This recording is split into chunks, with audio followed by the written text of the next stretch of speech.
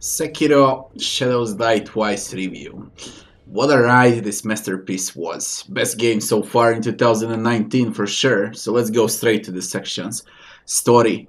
As in all Souls-like games, Sekiro also comes with mysterious story, but the clearest presentation of the story so far. At least you know who you are and what is your purpose this time. You're a shinobi who lost his memory, that lives under a code to obey his master shinobi and protect the divine heir. Of course, divine heir gets captured because of his dragon blood at the very start of the game, and your job is to save him. That's the story in short, but it's way more complicated than this. There are 1000 different things that still need to be discovered and clarified in Sekiro's story. Much of those loose ends are probably left for the DLC or maybe even Sekiro 2. We'll see. Most of the story is inscripted in items that you'll find along the way, and Sekiro speaks, by the way, a main character that speaks in FromSoftware games. Imagine that, people. There are 4 different endings, 1 bad ending, 2 good endings, and 1 true ending for the game. So, 9 out of 10 for story, because it's adoring and confusing at the same time. Also a bit sad. Next section, game bugs. No glitches, few bugs here and there, but nothing game breaking. There were bugs like enemies acting weird, falling off cliffs and similar stuff. Hitboxes were on point in 90% of time, considering it's a new game that's a success from my point of view. Optimization is perfect, the game runs at smooth 60 frames without stutterings and lags in 99% of time. That 1% goes to 10 enemies at the same time when you're surrounded by fire and smoke everywhere around you. Loading times are super fast on SSD, and that's a huge plus. 10 out of 10 for this section. Game time as the next section. Well, it took me around 40 hours to finish the game on my first blind playthrough. Have in mind that I've spent a lot of time talking while streaming the game, plus I tried to explore every corner of the world there is, so this game is probably around 30 hours long. After seeing all bosses and areas, I can say that this is one huge game, and 40 hours is not enough. You need another playthrough, which means at least 20 more hours for New Game Plus. Replay value is there, not huge replay value like in Dark Souls, but it's still there. Sekiro is the best on your very first playthrough though, and that's a bloody fact. 9 out of 10 for game time. Game difficulty for the next section. This is not a game for casual players. It's hard, it's challenging, it's great, but it's still easier than Dark Souls 1, for example.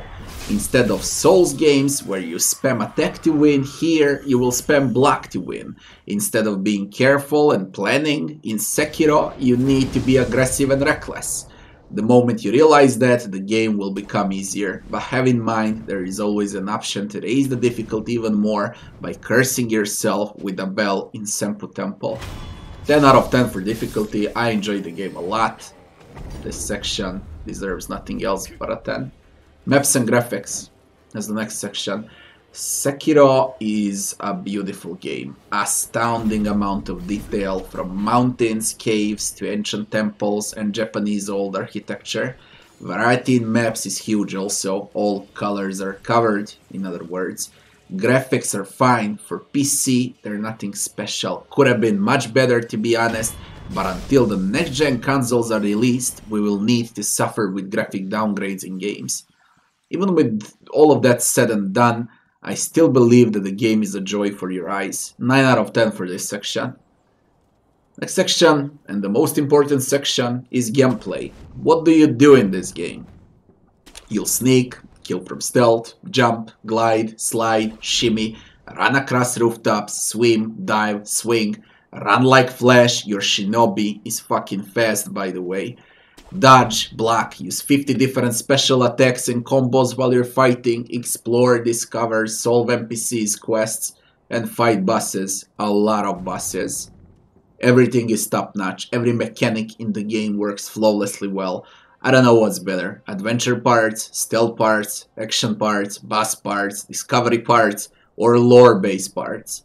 One quick mention is on health and posture. There is no stamina in Sekiro, so you can swing your sword non-stop, but there is posture. Same rules apply for your enemies. When you hit, you add posture damage to your enemies. Same applies when you parry with success. Once you break through their posture, you can execute them in beautiful ways. I could speak about this section for days, how good it is, but there is no need to say anything else. 10 out of 10, pure masterpiece for this section. Next section is NPCs and enemies. A lot of NPCs with their own personal stories and quests. Most of them are interesting with a lot of what the fuck moments. Enemies are great too, very good AI, one of the best in this genre, if not the best. From human enemies to samurai generals and ninjas to undead monsters and even freaking monkeys. Monkeys with guns, farting monkeys, crazy ninja monkeys, even 3 main bosses are monkeys, goddammit. Someone loves monkeys in FromSoftware. Jokes aside, monkeys are the best part in the game, believe it or not. I'm just kidding. I don't know what's better, regular enemies or 40 freaking different bosses. 40. That's a fucking lot of bosses. And that's a lot of bosses to kill, and they're all unique and they're all cool. In AI and in their design. 10 out of 10 for NPCs and enemies. Next section is leveling and itemization, the longest section. Sekiro feels like dumbed down version of Souls games. You get one sword at the beginning of the game and you'll remain with it till the very end. Prosthetics are there, your cool left arm, thank God for that comedian Genichiro. But I never found use for it. You easily finish the entire game with regular blocks and attacks. Yeah, prosthetic skills are cool and some of them will make your life easier, but what's the point if your block and parry is the only way to survive bosses? Bosses don't care about your tricks. Their posture and health bars are way too huge for that, and you'll spend your emblems without even scratching them. You need emblems to use prosthetic skills, by the way. Prosthetics are good for mobs, nothing else. I'm not sure about New Game Plus. Maybe I'll find some use of prosthetics on New Game Plus, but for the first playthrough, they were not needed. Pure overkill and cool cosmetics to Sekiro only.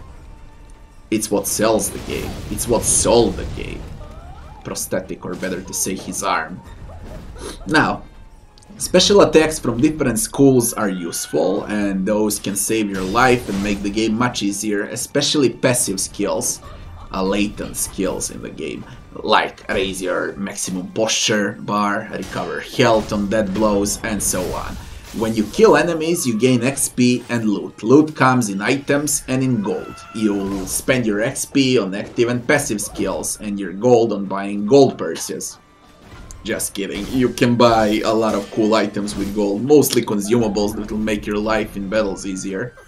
When you find crafting materials, then you say whatever and continue on. Why? Very simple. When you find, for example, in Souls games, Titanite shards, you feel like you have a good upgrade for your sword or for your armor. And here, it's really whatever. Because I already said, prosthetics are not... Yeah, they're fun, but they're not that useful. And then it's whatever when you find crafting materials to upgrade your prosthetic tool. It's a different feeling than from Souls games. Now, one last thing. Every mini-boss will give you prayer beads or gourd seeds. And every major boss will give memory. With 4 prayer beads, you'll assemble a necklace and raise your maximum vitality and posture. With gourd seeds, you'll raise your healing flasks. And with memories from the main bosses, you'll raise your damage output. Leveling and itemization will get 8 out of 10. Last section is music and sound. Lovely music, great sound effects, and a very good voice acting. Everything is voice acted, by the way, even the main character. I won't remember tunes from Sekiro though in the years to come. I'll always remember main hub themes from Dark Souls 1 and 2, for example. But Sekiro, I'll quickly forget about music. 7 out of 10 for this section. Conclusion. We got 82 points in 9 sections, and that would be a 9.6 out of 10, excuse me, 9.1 out of 10 for Sekiro Shadows Die Twice. Thrice from half of the game, by the way. What can I say? Sekiro is not Souls, it's faster, smoother, maybe even a bit easier, but for sure it's a serious Game of the Year contender for 2019. FromSoftware made a user-friendly Souls-like game, and it's a complete success.